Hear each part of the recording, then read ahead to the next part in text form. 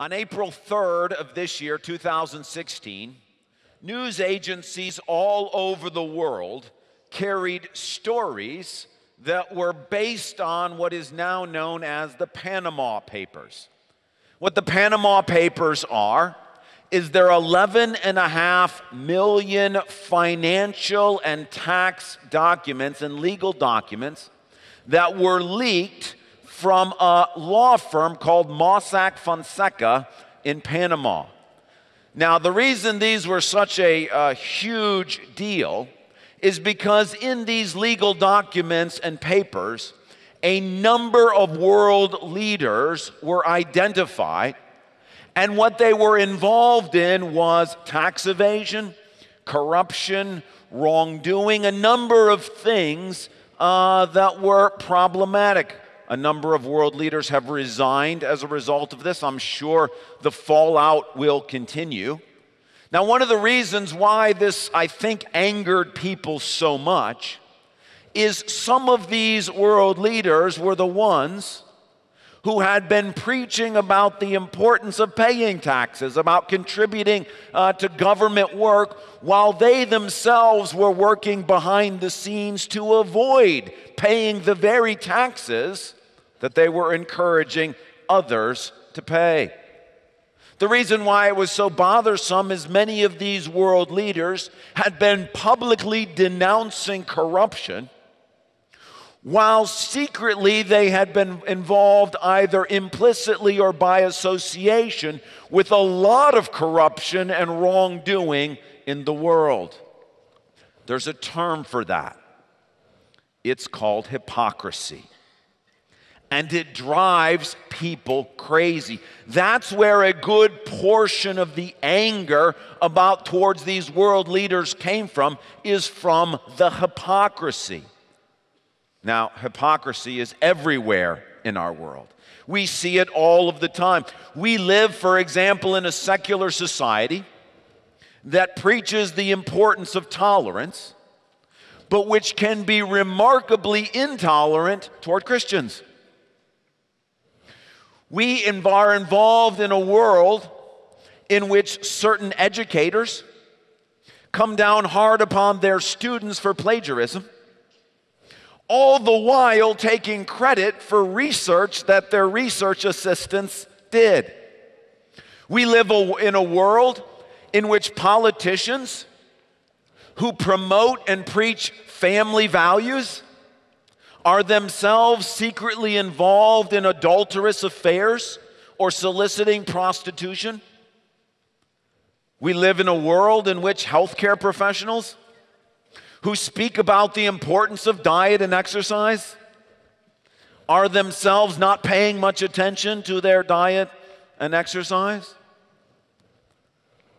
We live in a world in which even moms, yes, moms, I know it's Mother's Day, even moms can be guilty of hypocrisy, telling their children that they need to get along with one another, with their siblings, while not working themselves to have a good relationship with their siblings, telling their children not to worry about body image and what the world says about how you look, all the while being secretly concerned about their own appearance. Hypocrisy is everywhere. But of course, it's nowhere more present than it is in the church. No one is more guilty of hypocrisy than the Christian church. We tell others to pray and don't pray ourselves. We preach to others about sacrificial giving and don't give sacrificially ourselves. We talk about the importance of transparency and of honesty, all the while being deceptive ourselves. We condemn publicly adultery while secretly overlooking adultery of the heart. Hypocrisy is probably the number one reason why people choose not to become Christians, the hypocrisy of the Christian church. And it's probably the number one reason why those who are Christians stop going to church and have nothing to do with the church anymore. No one is more guilty of hypocrisy than the Christian church. The question is, though, why is this the case? Why is hypocrisy so rampant? Why is it something that every single person struggles with? Why are we all guilty of sometimes saying one thing and doing another? Well, I'd like you to take a Bible and turn to the book of Romans chapter 2. Book of Romans chapter 2. If you're using one of the Bibles you picked up on the way in, it's page 912. Romans chapter 2. Now, in the book of Romans, we have been talking about the fact that Jesus is risen from the dead, and because Jesus is risen from the dead, that changes everything.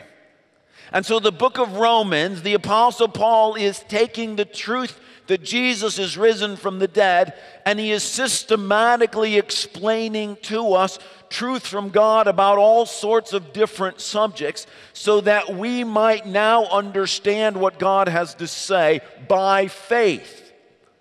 And this morning we get to look at the issue of hypocrisy. So Romans chapter 2, I'll begin reading in verse 17. Now you, if you call yourself a Jew, if you rely on the law and boast in God, if you know his will and approve of what is superior, because you are instructed by the law, if you are convinced that you are a guide for the blind, a light for those who are in the dark, an instructor of the foolish, a teacher of little children, because you have in the law the embodiment of knowledge and truth, you then who teach others, do you not teach yourselves? You who preach against stealing, do you steal? You who say that people should not commit adultery, do you commit adultery? You who abhor idols, do you rob temples? You who boast in the law, do you dishonor God by breaking the law? As it is written, God's name is blasphemed among the Gentiles because of you. Okay, stop here for a moment. In just a minute, we're going to look at the solution to the issue of hypocrisy. But right here in these verses, there are a few observations I want to make to begin our time discussing this topic. The first is that this passage that we read is indeed about hypocrisy. It's about saying one thing and doing something else. It's about those who are preaching against stealing, turning around and doing the same thing, stealing themselves. Now, it's important to understand that while hypocrisy can be doing the exact thing that you've preached against, hypocrisy can also be doing something different but similar. Do you see in verse 22, the second half of the verse? You who abhor idols, do you rob temples? A modern paraphrase of that might be. You who denounce corporate greed and fraud, do you fudge your expense statements? The idea is that not telling quite the truth on your expense statements is not the same as fraudulently misleading investors, but it's similar. It's both worshiping the god of money, and therefore hypocrisy is not just doing the exact thing that you've denounced. It's also being involved in something that may be different but similar. Second observation is you may have noticed that Paul is mentioning Jews here. It's important to realize that that's what he's talking about, but the issue of hypocrisy is applicable to all of us. And that what God is saying, He is saying to you and I today about the dangers of hypocrisy as well as the solution that He has for us. It's also important to note that most people would probably not choose to speak on hypocrisy on Mother's Day. That fact is not lost on me. When I looked at how the sermon schedule laid out, I thought, oh, Lord, have mercy. Who comes on Mother's Day to hear a sermon about hypocrisy? Well, apparently this is what God wanted us to talk about. I'm encouraged. Look in verse 22. You see the phrase, a teacher of little children? Moms and grandmothers are often those who are involved in the teaching of little children, and it's important to realize that moms and grandmothers are just as likely to engage in hypocrisy, and probably nothing is more damaging for a child or a grandchild than for a mother or grandmother to engage in hypocrisy. So God has chosen this for our subject today. Now, I still feel the pressure. I wrote the first pass of this sermon on Mother's Day about hypocrisy, and I gave it to Tom, and he said, it sounds like you're apologizing and pandering to mothers for what this topic is about. He was right. So I rewrote it, and this is when I'm praying and feel like God wants us to share, because on this day, hypocrisy is something that all of us can be guilty of. Fourth observation is the last verse. It says, as it is written, God's name is blasphemed among the Gentiles because of you. This is what I mean when I say hypocrisy is probably the number one reason why people who aren't Christians refuse to become Christians. The Bible says the exact same thing. The report of those who believe in God not doing the things they say that they believe causes God's name to be blasphemed among those who don't know Him yet. Now, when we think about the issue of hypocrisy, the good news is that God's Word does not simply diagnose the problem, but it gives us a solution. We're going to look at that in just a moment. But in order to truly understand the solution to hypocrisy, we have to really wrap our minds around the issue. We have to really understand what is hypocrisy and why it happens. Now, to do that, I would like to ask you a question that I asked myself this week that I really sort of struggled with as I tried to come to grips with what's going on in the passage. And the question that really got me thinking as I read this passage was, why would someone who is committing adultery preach against adultery? I mean, why not just keep your mouth shut? I mean, if you're engaged in adultery, that's bad enough. Why would you compound the problem by telling others they shouldn't be engaged in adultery? That was the question as I read this passage. Why would people go about doing this? Now, as I struggled with that question, I was led to a very strange but important story in the book of Genesis, chapter 38. Now, I'm going to tell you about that story in just a second, but let me tell you how I got there. It says in verse 17, Paul is addressing or talking about Jewish people. Now, we're so familiar with the word Jew that we don't remember or don't think about or don't know that that's actually a shortened form of a different word. The word Jew comes from a man's name who was called Judah. Judah, whose name means praise in Hebrew, was one of Jacob's sons. As a result, a tribe was named after him, the tribe of Judah. Throughout history, that tribe becomes the most dominant tribe in Israel, so that a shortened form for that tribe, Jew, referring to the people of Judah, became a name for the descendants of Jacob. That's where we get the term Jew from. It comes from the tribe of Judah. Now, Judah himself, the person that gives rise to the tribe, is featured in only one story in the Bible. He's the main character of this rather strange and a little disturbing story in Genesis 38. Judah, we are told, has 3 sons: Onan, and Shelah. The first son, marries a woman named Tamar.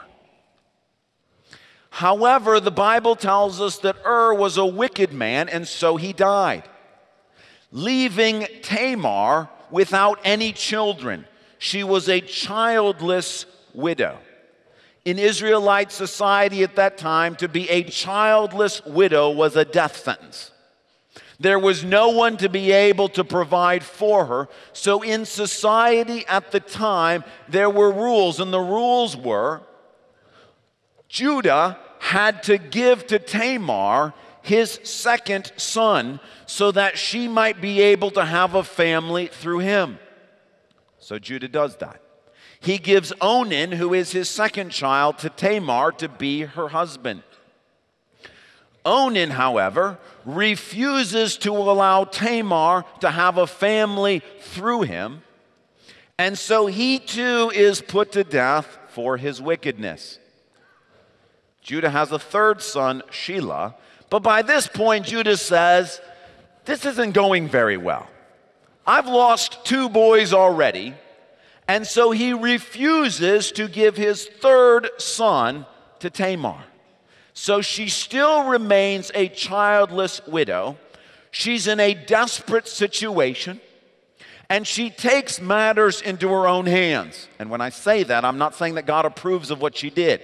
I'm saying she took matters into her own hands. She disguises herself as a prostitute, and Judah ends up sleeping with her without knowing that it's her. We pick up the story in Genesis 38, verse 24.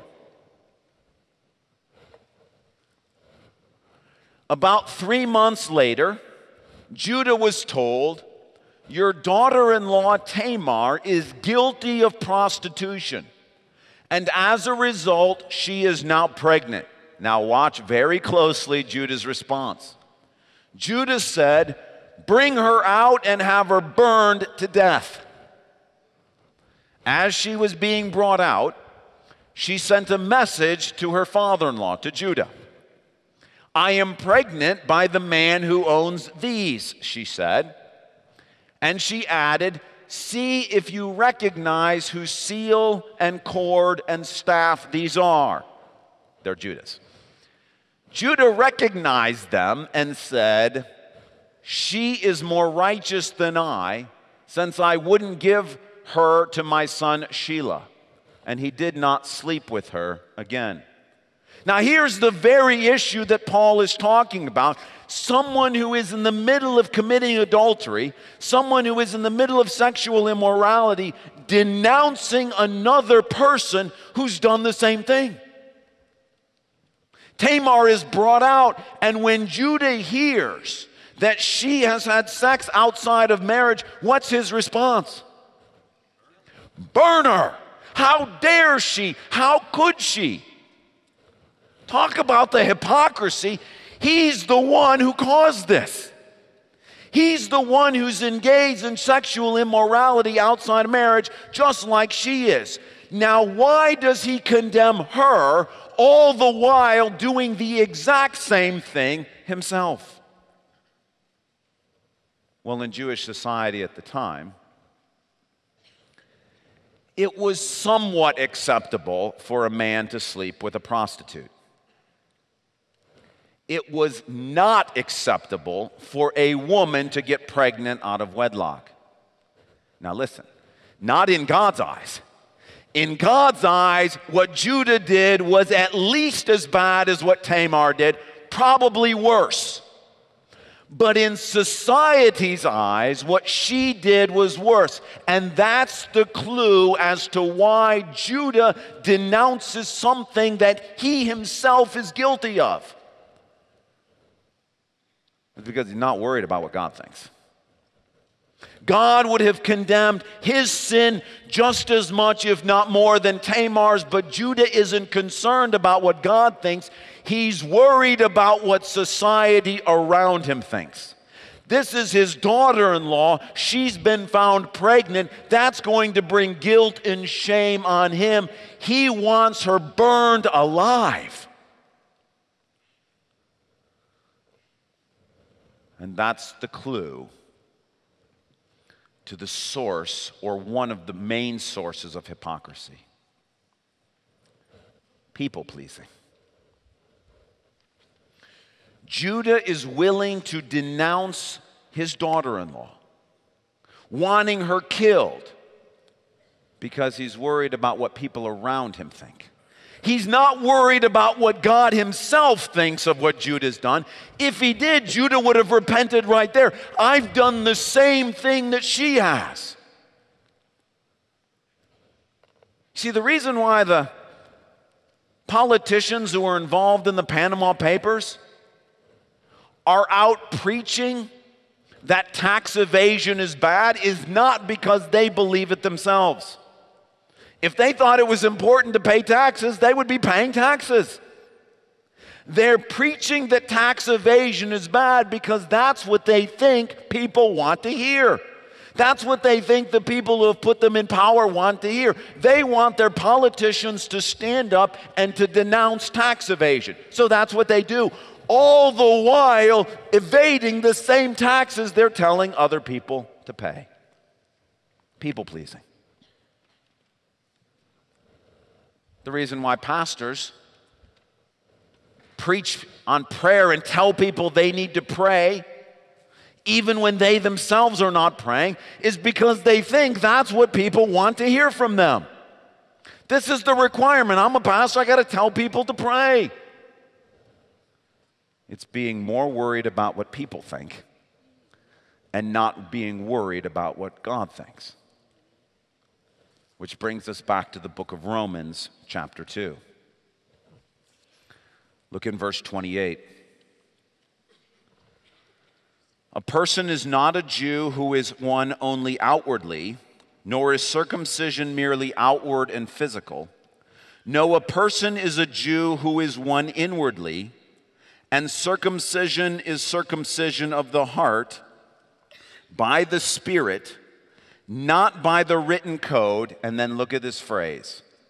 Such a person's praise is not from other people, but from God.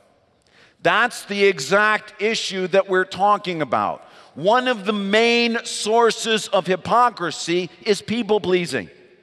People who want praise from others, praise from society, approval and acceptance from others, and aren't interested in receiving praise from God.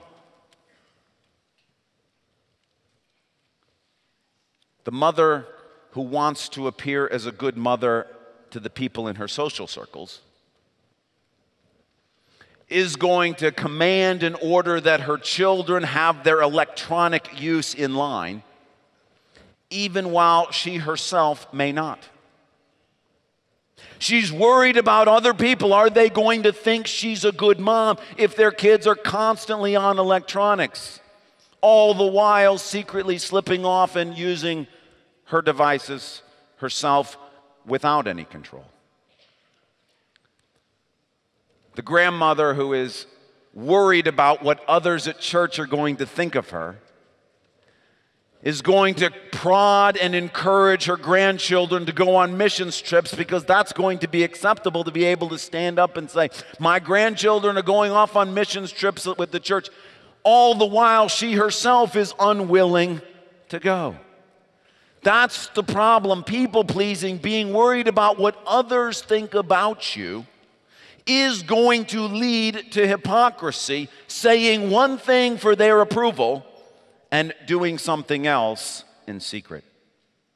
You see, we often say out loud what we think people want to hear, but our actions show what we truly believe in our heart. So what then is the solution? Verse 29. No, a person is a Jew who is one inwardly. So we're speaking of Christians here. And circumcision is circumcision of the heart by the Spirit, not by the written code. The good news is, because Jesus is raised from the dead, he is Lord over all things. We don't have to worry about pleasing other people. We only have to worry about pleasing him. And God has given us his Spirit to be with us at all times, to give us a new heart so that we don't have to just say one thing and do something else. We can have a new heart that God's Spirit is transforming so that we can be a different person than we were before. And God's Spirit guides us, and God's Spirit directs us, and God's Spirit gives us things to follow. And when we do those things, we receive praise from God. So be encouraged. You don't have to let your lives be driven by the opinions of those around you.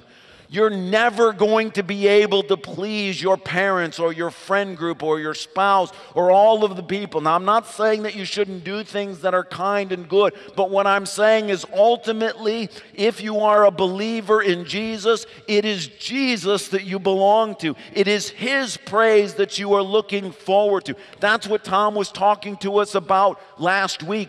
When you stand before Jesus, he's the one who's going to evaluate your life. Amen.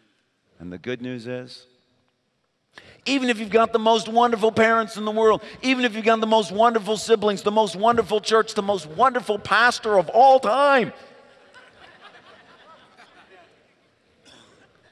our opinions, they change.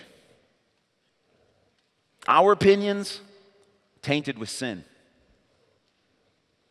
But your Father in heaven, he's the one you want praise from. He's the one you want to please.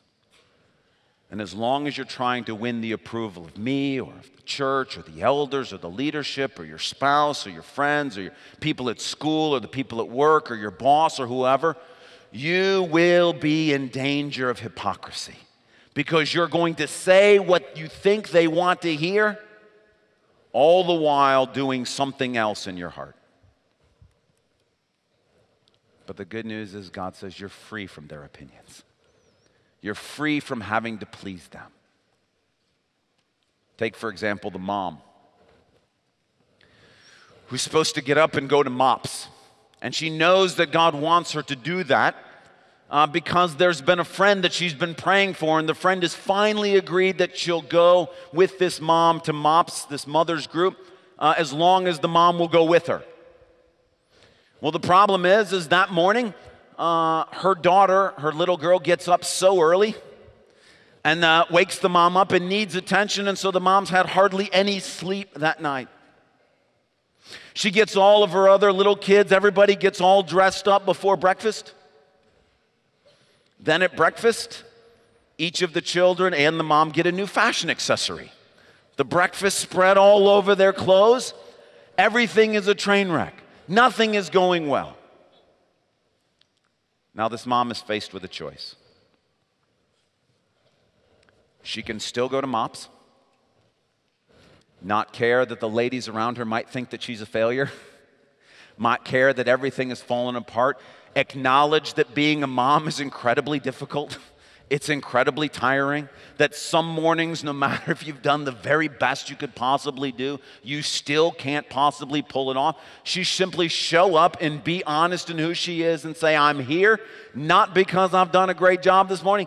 I'm here simply out of obedience to Jesus. Or she can stay home,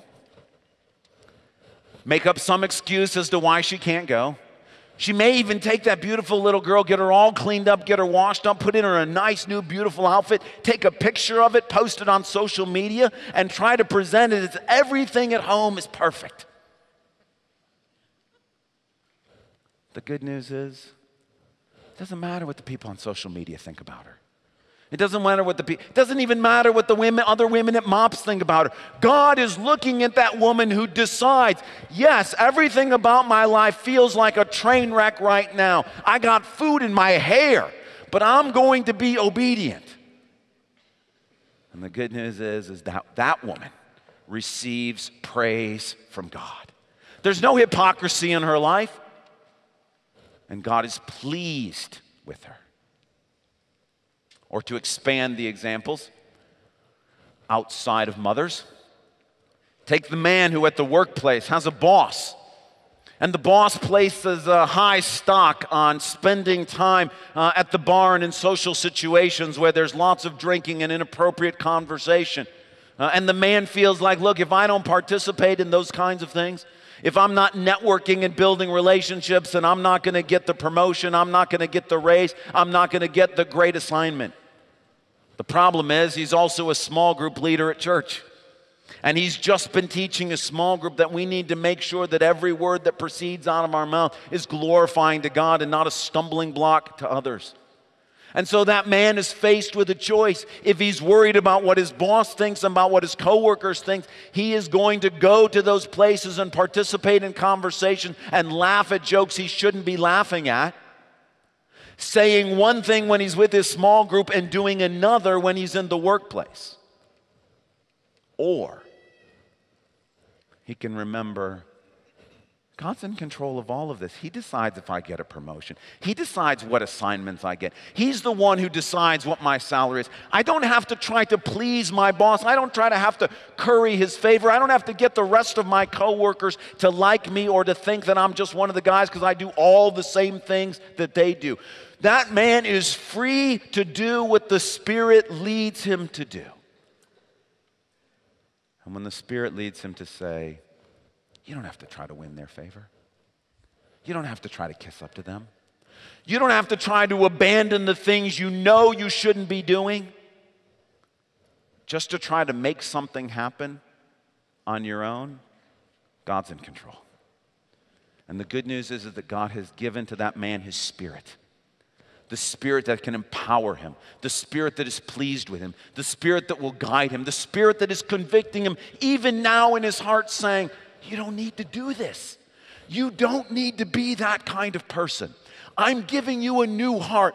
Be this new person that I'm making you. You see, the aha moment for me, the eye-opening thing as I wrestled through this passage, hypocrisy, which is so prevalent, so common, of which we are all guilty of to some extent, has as one of its main sources people-pleasing. That as we seek praise from others, approval from others, we will engage in saying one thing and doing something else. But by the grace of God, He's given us His Spirit and told us, don't worry about what they think of you. Worry about what I think of you. The same God who says to the moms today, you may think of yourself as a failure as a mom. You may think you've done a terrible job. You may think looking at your children, maybe they've walked away from the Lord. Maybe you've got little children and they're disobedient, they're difficult, whatever it may be. Please listen to me. It's not what society thinks. It's not what the people around you think. It's not even what you think. Your praise comes from God. And the fact that you're being obedient, the fact that you are trying, the fact that you are loving these people the best that you can, God is pleased with that. For the rest of us here, whatever situation they're in, at work, at home, in church, wherever it may be, there are people's expectations of how we're supposed to behave, of what we're supposed to look like, of how things are supposed to go. But thanks be to God, it's only His opinion that matters. And our Heavenly Father is a kind, merciful, gracious, patient, long-suffering. The kind of God whose love is so great for us that he is slow to get angry. And he overlooks all sorts of stuff because his love is so great for us. That God, through his Spirit, tells us that he's pleased with us.